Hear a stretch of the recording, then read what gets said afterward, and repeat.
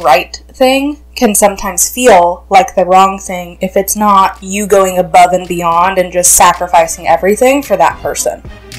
But again, that's where it comes back to. It's a trauma response, because that's not logical.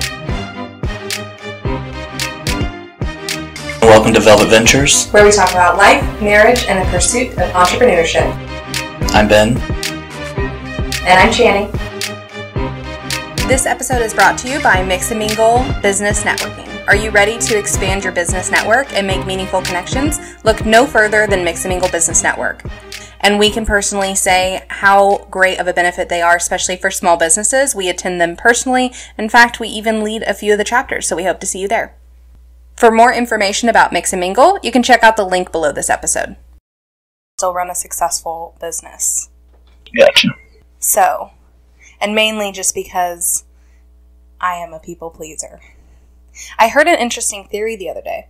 They said that most people pleasing, it's more a trauma response than it is like a personality, like a character quality.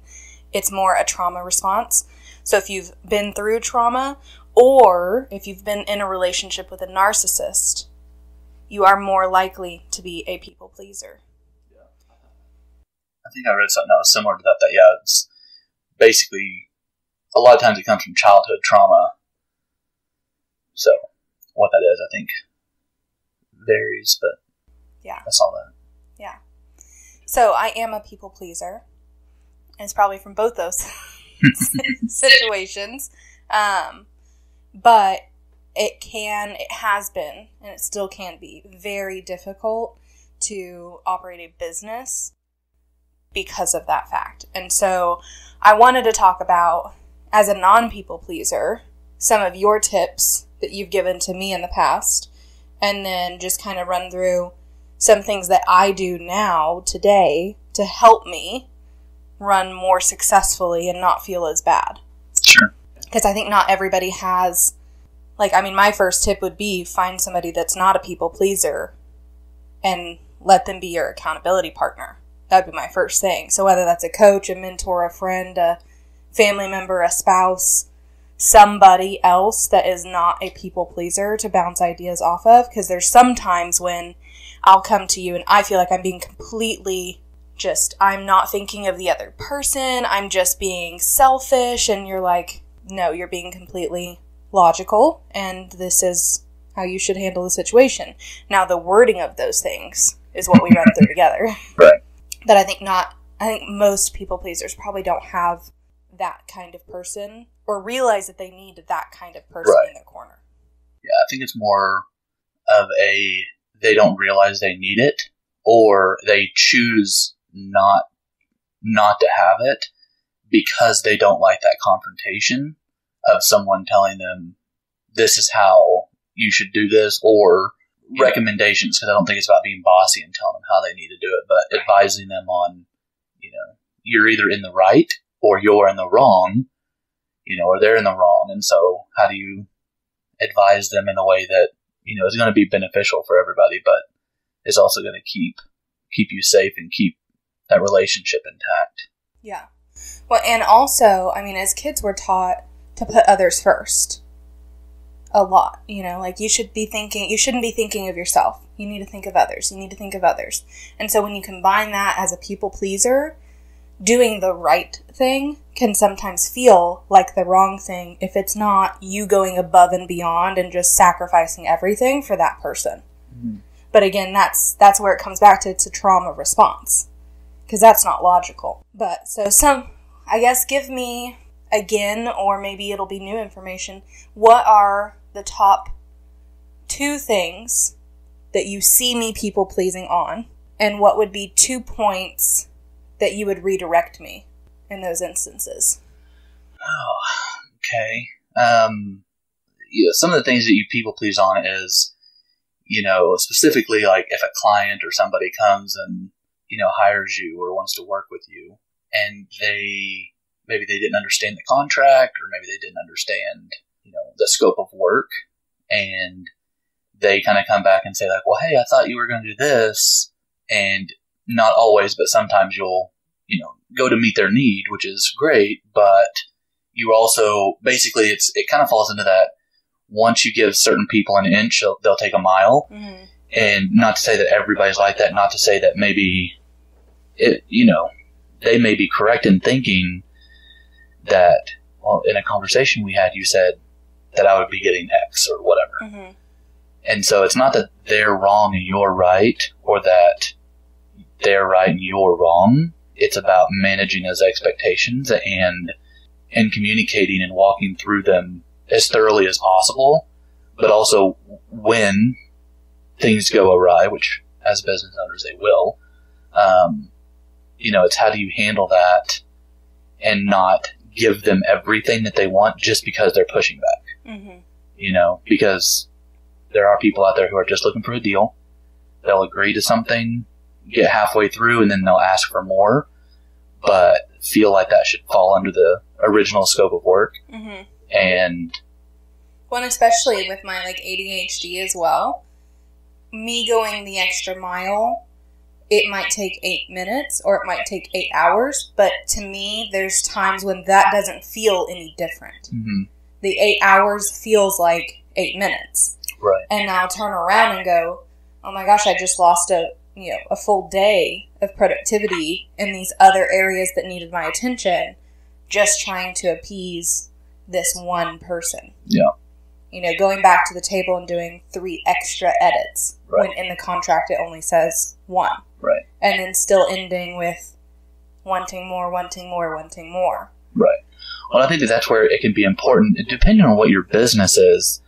I think it's very important that you figure out what your pay structure is.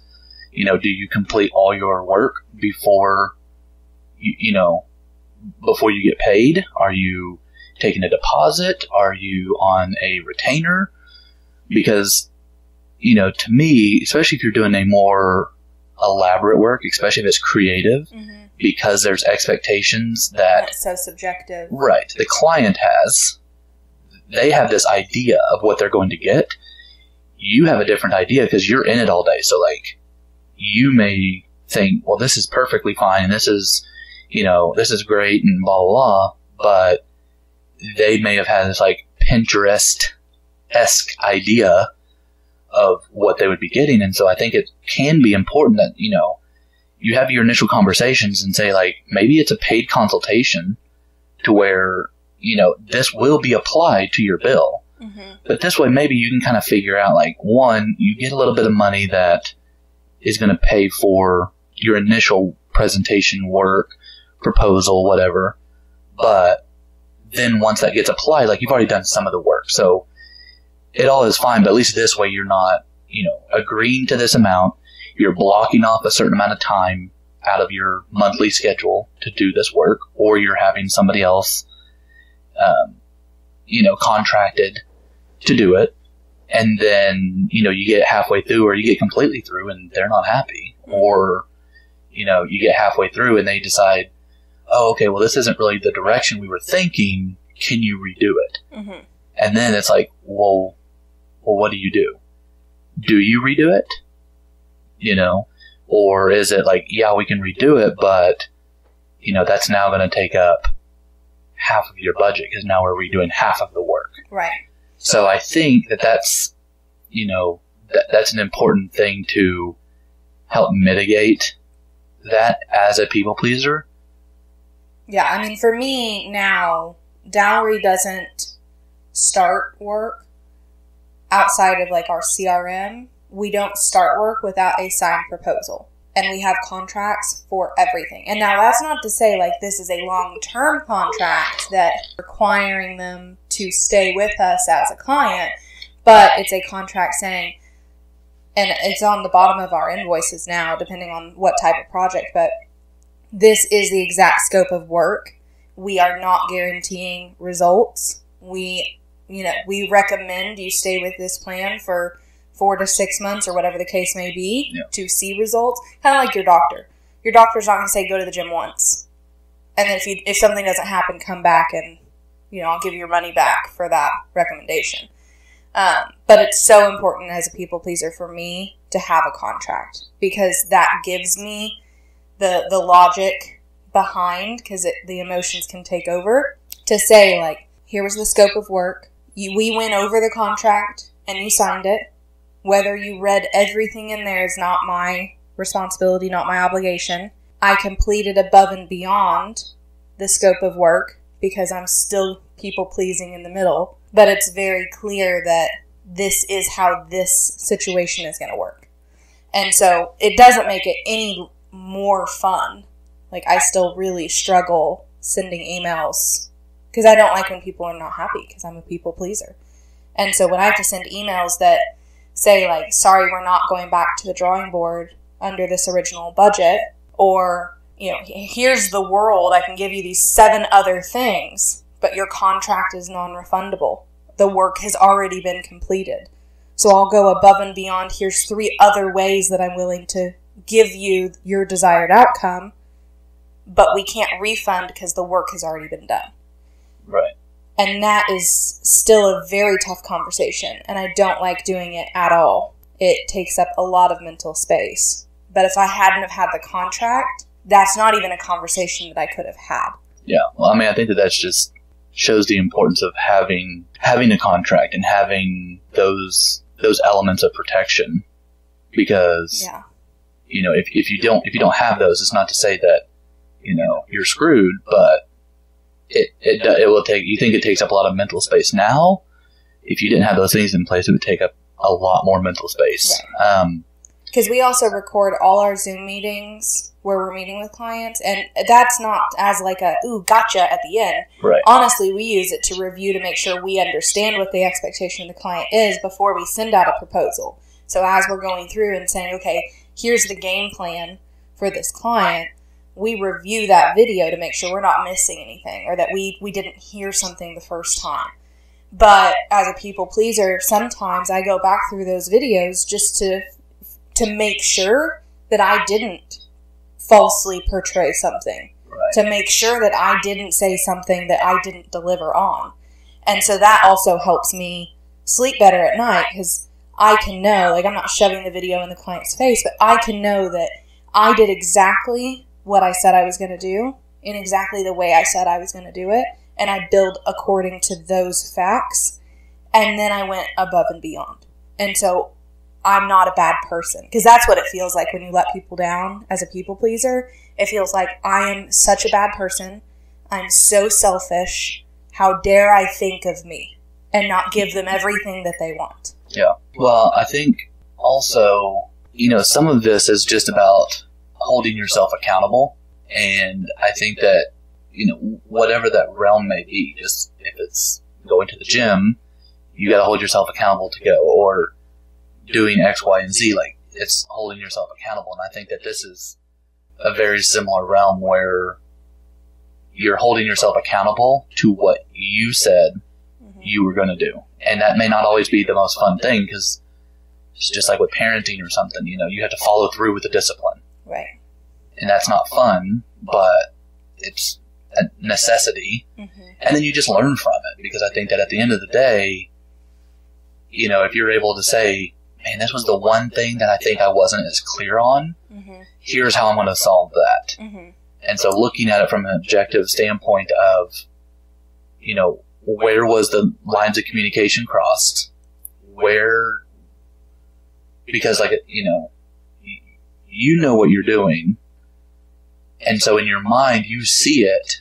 And so when you're explaining it, it may not be as detailed as someone who doesn't see it needs it to be. Right. And so in your mind, you completely explained it down to the letter. But in reality, you know, whether it's they don't want to sound like they don't know, so they're not going to actually say, like, well, this doesn't make sense, or they don't want to ask questions because they may be somewhat people pleasers too and just want you to think like you're the best, you know, so they don't question what it is that you're doing. Right. And so I think being able to step away and say, you know, where was the gap? And what can I do next time? What can I include in a contract? What can I include in my my bid breakdown or whatever that may be, because it may seem silly to you, because I know for me, doing like wood projects, you wouldn't think you'd have to say, like, this wood is coming unfinished, or this wood is coming with a clear coat, because, like, we discussed that. Right. But, like, you put that in there, how it's going to be finished, what's going to be visible, what's going to, how's it going to be fastened together. So, you really need to do all those little nuances, even though as the executor, it seems silly, because it's like, well, that's implied. Right. It's like, well, it's implied to you, and so I think that being conscious of when we're doing that, or when we're talking to clients, that we are, we're explaining this to someone who possibly has no idea. So Alex Hermosi says you should never write anything above a 6th grade reading level. Yeah. So you should be able to give it to a 6th grader, and they should, no matter what your concept is, right, the 6th grader should be able to figure it out. Yeah. And if they can't figure it out, then you're not explaining it simply enough. And I love that, because I think sometimes people use, like, insurance does this a lot. They use really complicated language as a means, and sometimes it's just, this is what the word is, but then there's no explanation. And I think sometimes that's just a lack of recognition that the general population doesn't understand what this word means. And other times I think it's a superiority complex. They like that other people don't know what it means. And so you have to think of everything like that. Like, if a 6th grader can't understand this, then I'm not explaining it detailed enough. Right. And, I've just learned to start saying, like, bear with me. I'm going to over-explain this because I want to make sure that we're all clear. Right. And I'm never shocked when somebody, I think, would have understood a specific concept, and this is new information for them. And so it just makes me glad that I took the time to over-explain it, because otherwise they wouldn't have seen the value. They wouldn't have understood the proposal when that came out. Or if they'd already hired us, they wouldn't understand the scope of work that we're about to complete and why it matters. Right. Yeah. Well, I think that a lot of people, they hide behind their knowledge of their trade or their business. They hide behind those fancy words or jargon to make them feel special and to make them seem more important than they are, to maybe justify why they're charging what they charge, or, it makes them feel more exclusive, so maybe they are a better choice, when in reality, it's people want transparency. Like, people won't make decisions when they don't understand. Yeah. No one says, man, I do not understand what this menu item is because it's written in French, but I'm going to get it. No, you go to the thing that you see that's familiar. Right. Or the same meal every single time. Right. Where's the chicken tenders? And so, I think that the misconception, and I think a lot of people are getting away from it, because I think with just the flow of technology and people being able to readily consume information, and people being able to share, and people are more apt to share, selling inside secrets, or, here's how to do X, Y, and Z. I think that people are more freely giving of that information these days, and so I think people are getting better, and so I'm hopeful in seeing that uptick in transparency. But it should just come down to, can we get along? Can we work together as a client and somebody? And so I think that as a people pleaser, you need to be very selective on who you work with. I know that's hard, when you're starting out, but like, how much harder is it to work with 10 people and half of them end up wanting refunds, or half of them don't ever pay, or half of them don't bad reviews, or right? Like, there's 100 different things that they can do to hurt you, and it's like, was it worth it? Or, it hurts more, and it may seem like you're making less progress because you have less, customers or less interactions, but in reality, it's like, you need those good customers. And I know it's hard to vet in the beginning, because you don't even, especially as a new business, you probably don't know what your client is. Yeah. Or what your most ideal client is. And so, mentorship. yeah, mentorship. And a lot of this is trial and error, but also it's knowing I need to find people who I can interact with, who, you know, we can get along and I can see myself working with.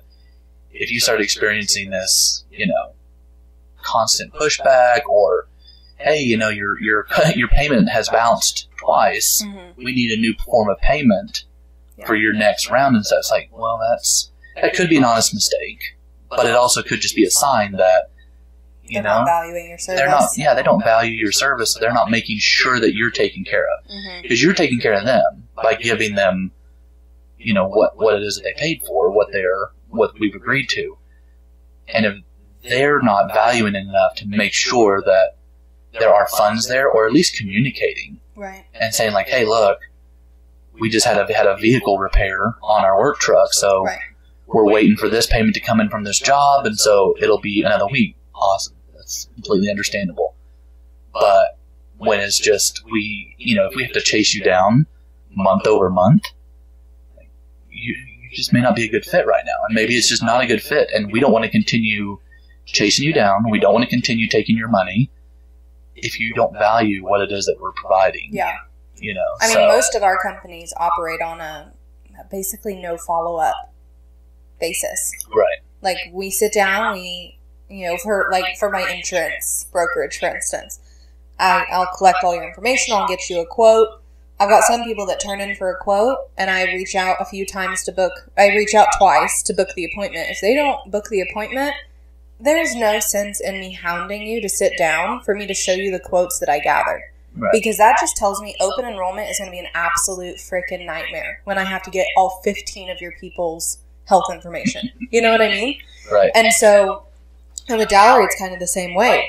We'll sit down and we'll have a consultation, and sometimes those are very simple solutions, and other times they're more abstract things that need to be accomplished to move the business forward. And we have a rule, or not a rule, but we always say when they leave, okay, what's the next step? We say, send us your goal 1, goal 2, and goal 3. That way we can show you, we can project what your proposals are going to be over the next 3 goal steps that you're wanting to accomplish. Because we want you to see what's around the corner. We don't want you to be surprised by what's coming. And there's been a few business owners that just never send it. That tells me that they don't value their growth enough. So why should I focus and lose sleep on it when they're not concerned about it? Right. And eventually maybe they'll come back and send, hey, sorry it took so long, this was happening. Totally fine. Right. Now we'll work and get a proposal. But I'm not going to sit here and worry and lose sleep and follow up. I'm not going to get lost in the follow-up. Like, I'm willing to fight for those who are ready to fight for themselves, and I'm willing to go above and beyond in all those situations. But, yeah, I think it's totally okay to fire a client, even though it doesn't feel like it. I just have to remind myself, like, it's okay to fire a client if they don't see the value in it. The last thing I want is somebody to feel like they got screwed over by any of our companies. Right. Introducing Lay & Turner Law Firm, Oklahoma's premier boutique law firm.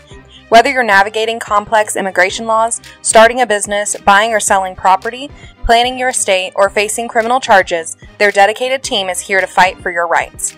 With a deep understanding of Oklahoma's legal landscape, Lay & Turner provide personalized solutions tailored to your unique situation. Contact Lay & Turner Law Firm today and let the people's attorney represent you. For more information about Lay Turner, there's a link below this episode. Well, and I think that goes to, with the follow-ups and stuff, by not pursuing them and hunting people down, like, you're allowing other people to come. Mm-hmm. So I think... giving the prospect space to think. Right. Well, and I just mean, when you're a small business owner, you're typically like, when you're meeting with a client, subconsciously or consciously, you're thinking they have a dollar value on them. Right. Like, regardless if you think about that or not, like, a dollar value is sitting in front of you, and you're thinking already, like, how am I going to use that in the business? Mm-hmm. How is this going to help move this forward? What is this transaction, going to allow the business to do? Like, what can I do for them? Mm-hmm. In return, what is this going to do on our side? Mm-hmm. And so I think it's always hard when someone doesn't follow up because you feel like you just lost that money. Mm-hmm. But in reality, it makes time for other people. Right. You're making space by not chasing them for the right people to come. Well, and I think a lot of follow-up nowadays, it's turned into a manipulation tactic more than it has a genuine reminder for the client. Right. And so, like, one of the things that we did with the insurance brokerage is we automated a follow-up. And so after the meeting, I tell people, like, here's the options. We do have deadlines based on the effective date that you've chosen. So I'm going to email you all this stuff over with the deadlines that we have to meet. Otherwise, we have to re-quote most of the time. Right. And most of the time, that means it can go up or down. It's very slight typically, but you're going to see a difference in these proposals that I've said. So in 2 weeks, my computer is going to reach out and just remind you if we haven't heard from you. But you don't feel like you have to answer. And the message even says, this is the computer. We just want to remind you. Don't feel like you have to respond. We just wanted to make sure that you had one last touch point. And so they know it's not me bugging and expecting a yes or a no. Like, I tell them, if it's a no, you just don't have to tell me. Right. Like, because I know it's very hard for me to say no. And so I never want somebody to feel manipulated or pressured by any of our companies because I know how hard it can be for somebody to say no. And it then just ruins that relationship. Next time you see that person, you're like, oh, I don't want to be there. Yeah. They may say yes now, but it's actually a no. Mm-hmm. And so, it's more about providing, I think, a clear understanding of value. Mm-hmm.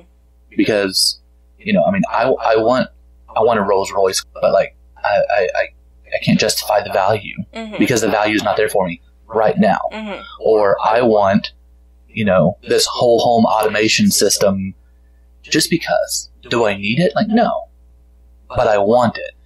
And so I think by creating that value and finding what is important to them, because I have clients too where on the home maintenance side that they want these things, but there's issues that stand there. It could be a price thing. It could be it didn't get explained in the way that it's not just this product, but this product is also going to help with these things. And so I think sometimes it's not just about getting a yes or no answer, but it's about creating enough value to them where they don't have to, sit there and think about it and think about it and think about it. And then you're like, hey, just want to follow up and make sure, like, do you still want to do this? And it's like, that's just lowering your level of expertise and, your credibility because you're just chasing. I just live in this world where I believe that everything that's supposed to happen will happen. And I realize I'm not the one in control. Right. And so it's silly for me to sit here and just follow up. We have an offer on one of our companies and we're waiting on the other side to come back to the negotiation table. Like, I don't need that company to go away. Right. That company runs itself and it continues to produce, 15% more, 20% more month over month over month with about 2 hours, maybe 4 hours of my week. I don't need it to go away. I don't need this offer. So why would I sit here and chase it down and take up mental space thinking about it when I need that mental space to focus on the companies that we're currently growing? Right. Like, would it be great? Absolutely. Would that ownership take care of those people and my clients, and would it be awesome? Maybe. But I won't know if it's what God has planned if I sit there and I force it. Right. And that's not to say you're not supposed to go out and work for things. Like, God's very clear that you're supposed to work hard for His glory. But that doesn't mean push and push and push and manipulate and follow up your clients to death. Like, that is not what work hard means. Right. Well, and I think there's also a lot to be said about providing space for the blessings. Right. So if you stay busy doing follow-ups, you're probably not doing a lot of new reach outs. And so, and I think sometimes, we're called to rest, and sometimes in that rest is where the ideas come from. You may just be sitting there and saying, I don't feel like working right now, or I want to take a TV break or a reading break, and then you took a break from pursuing or from being in it, and 2 phone calls or 2 texts and saying, hey, we want to move forward with this, or hey, oh man, I totally forgot that they were talked to them 3 weeks ago and stuff. And so or just current clients have more and more stuff, and so I think that being diligent in being active and working and sowing seeds is important. But if you don't take a step back and let those plants grow, and you just keep watering them and watering them and watering them, like, they're not going to grow. Right. But you need to get out of the way and let the sun hit them to let the seeds grow after you've done your part. And so I think that sometimes we just need to get out of our own way. Yeah. And let. Yeah, the insurance company actually has grown more steadily. I won't say massive scaling, but it has been more steady in the last year, with me stepping back and just letting the automations do their thing and trusting I set it up properly and focusing on the things that I call focused 2. That has grown more steadily this year than it did last year with 18 months. Yeah. And last year, it was me working hard, putting in 80 hours a week sometimes, and working, getting up at 3 a.m. because I can't sleep, and working all the way till 9 p.m. And so now it's just me trusting that those seeds that I planted are finally coming to fruition. I don't have to force them. I just need to sit back, accept them, and then operate in the way that I know is morally right and ethical, and the way that I believe that I'm supposed to run that company, and the way that I'm supposed to treat those clients. And as long as I do what's right, and I just keep doing what's right, it's going to keep being the blessing that it's supposed to be. Right. And that might not mean that it's national and it's multi-million-dollar company. That might just mean that, this pays our living. Right. Yeah. It takes care of us. So at the end of the day, we get to be risky in all these other places because we know this basket, this parachute, is going to be there when the bills need to be paid. Yeah. Well, I think people find it more, they're a little more apt to probably recommend you or your business when you are not a pushy, consistent, pain in the butt. I mean, if I have people who reach out to me constantly and stuff, like, they may have done good work, but man, I'm just going to tell you, dude, like, I'll give you the number to so-and-so, but they will be on you and they will text you constantly or call you or whatever. So if that's not something that you want, like, don't even go down that road. And so I think that it's important to stay in front. And I think that's where the social media side comes in too, where that's how you stay in front of them. We're very pushy on social, and I say pushy as in we are present. Right. We are very present on social media. Yeah. We average about 9 posts a day for dowry. And, I mean, honestly, with BHM, I've really not been posting like I should. I post what I'm reading now. That's what I post about. Yeah. Which is, I'm doing a book a week challenge this year. So I'm posting at least once a week, typically on BHM. Or if I see a story in the news about health insurance, or if, like right now I have a client who I'm helping fight a claim. And so sometimes I'll walk people through that as well. But outside of that, it's just me genuinely showing up. It's not necessarily the company showing up. Yeah. Because people want to buy from people. They don't want to buy from a company. Right. And so showing who we are, showing what we are like outside of business, what we believe in, that's what's going to get people to be your super fans or to be loyal, and refer a ton of business. Right. Yeah. Well, and I think especially whenever you're referring out of a posture of just genuine want to help versus, am I going to get a referral fee out of this? Am I going to get something out of it? So I think that just being diligent and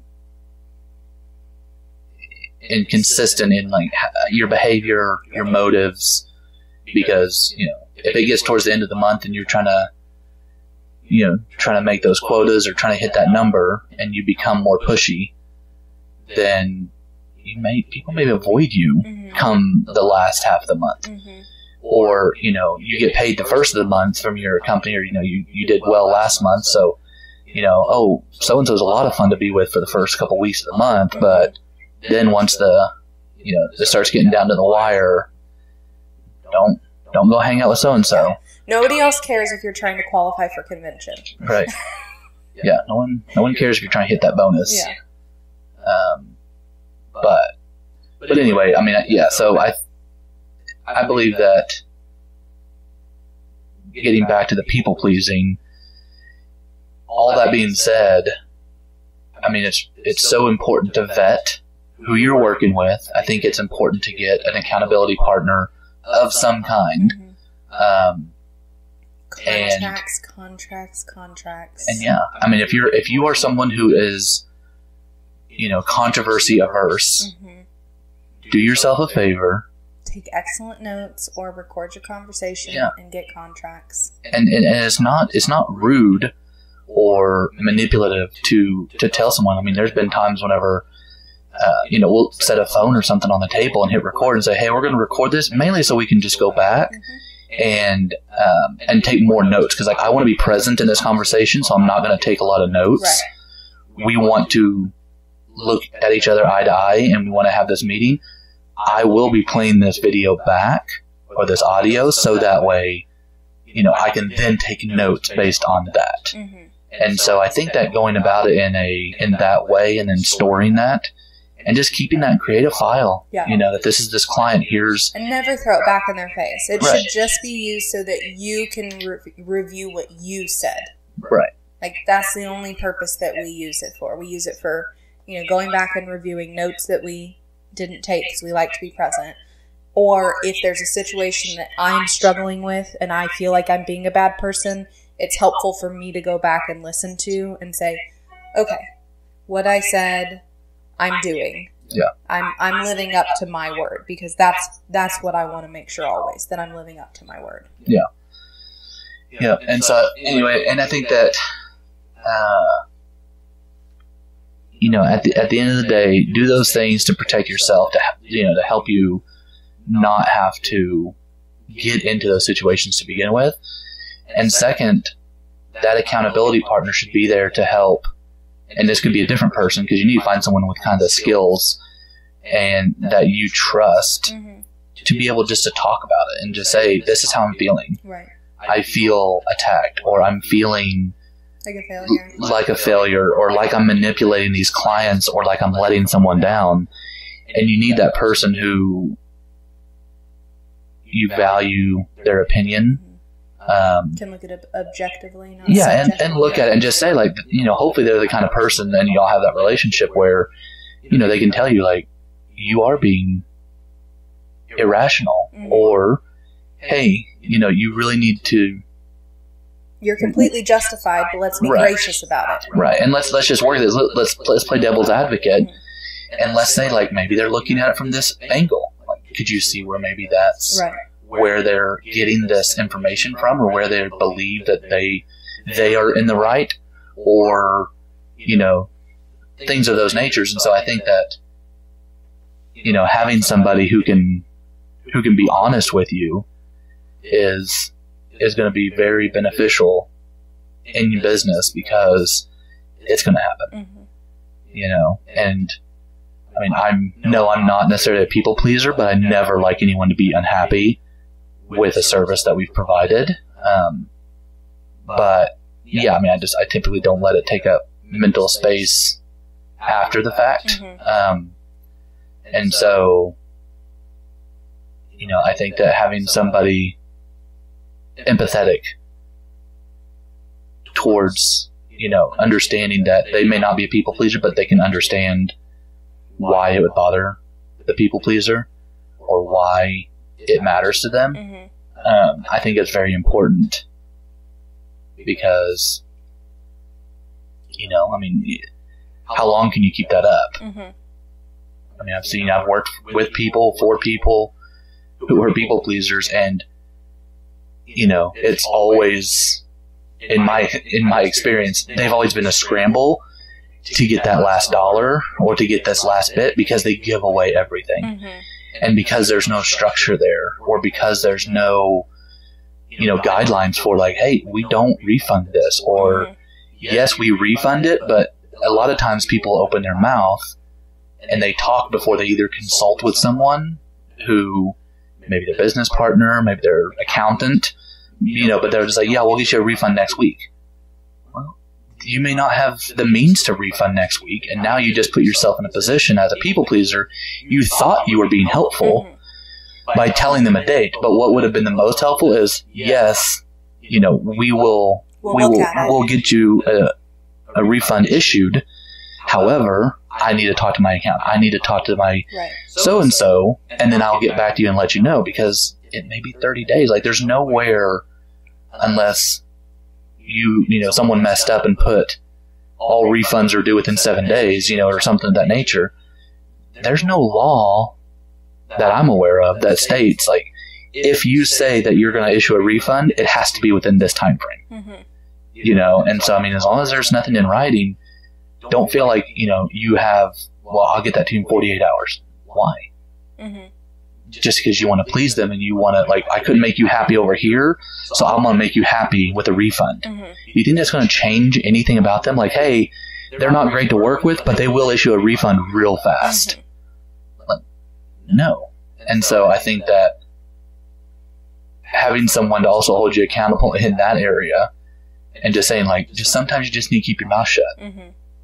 Just stop talking, and don't tell people, don't promise deadlines, don't promise when you can issue a refund or how soon you can have something done before talking to people, especially if other people are going to be helping you in doing the task.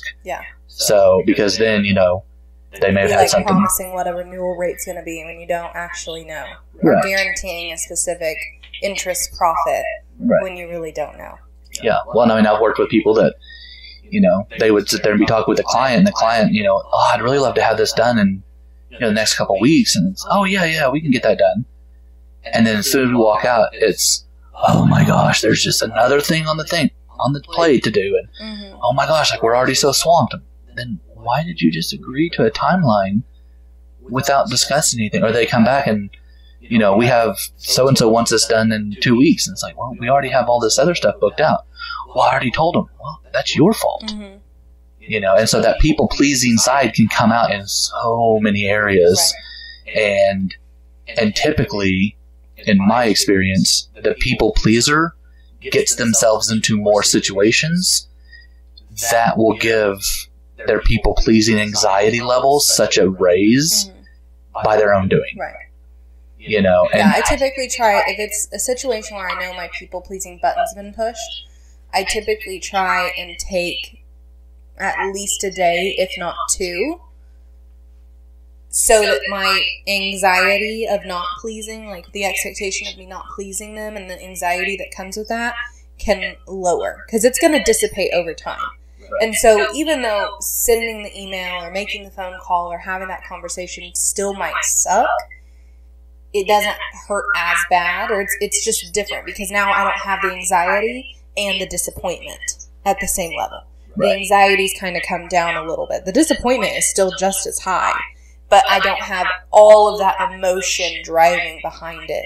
Right. Well, and if you're not, it probably helps with not creating that neural pathway, because when when you get news, say, from somebody who's not happy, your cortisol level is going to shoot up. Well, then if you take immediate action, anytime your cortisol levels shoot up, you are going to feel this need to action. And so by giving yourself time to let those chemicals dissipate, you're not going to have this immediate knee-jerk reaction that says, someone's not happy, I have to fix it. Yeah. I have to answer. I have to do something. Exit fight or flight before I respond. Right. Because the client's also going to get treated better, and the email's going to be worded properly, and like there's so many positive things that come. And what's funny is the people-pleasing side of me says, well, how dare you wait 2 days to respond to that email when you already knew what you wanted to say day one? Right. But I can't respond. I can't treat them how I want to treat them when I'm in fight or flight mode. Yeah. Well, and sometimes it's like, you know, I mean, even you've read me emails before when you haven't even read the whole thing yet. Yeah. You get halfway through it, and then you just get triggered into this panic of like they're not happy, and then it's like, well, what they say about that? Well, I don't know, I haven't finished it. You know, and so it's having the discipline to get all the way through the problem, and then to allow yourself time to process, because it may not be as bad as initially you thought, you know, and then having someone else read it in a different tone, because you may be reading it in a tone of defensiveness, and in reality, they were just trying to be helpful with feedback, you know, and so, you know, it's important to have those kinds of checks and balances that you'll learn as you do it. But I think so much of what we're doing now, and I mean, you and I are working on it, and I'm extremely into learning how to be self-aware, you know, self-aware of how am I acting? What are my reactions right now? How do I want to react versus how do I react? And, you know, just being mindful of understanding that, hey, you're doomsdaying over here because, you know, these few things aren't going right, or they're not going how you think they should be going, and just being aware that, you know, this is a thought, this is not reality. And so while it may feel like reality, it feels like it because this is what my mind is obsessed with, and so it'll make it happen if I can continue to obsess about it. So how do I get out of this? How do I reframe what it is I'm going through? And so I believe that doing some inward self-observance and looking at, you know, what are my behaviors when I get these kinds of responses or these kinds of replies, and then just what kind of checks and balances can you put in place?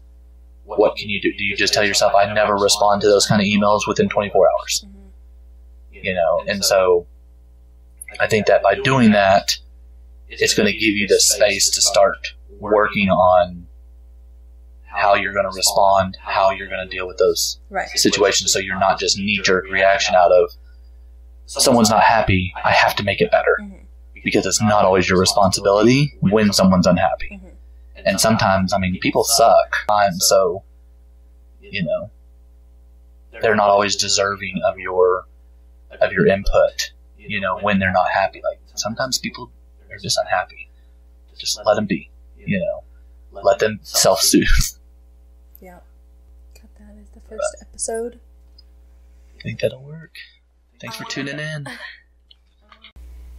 Thanks for tuning in to the Velvet Ventures. If you'd like more information about who we are, what we do, or you want to follow us or any of our companies, then feel free to check out the link below. Other than that, thank you so much to our sponsors for making this episode possible. See you next time.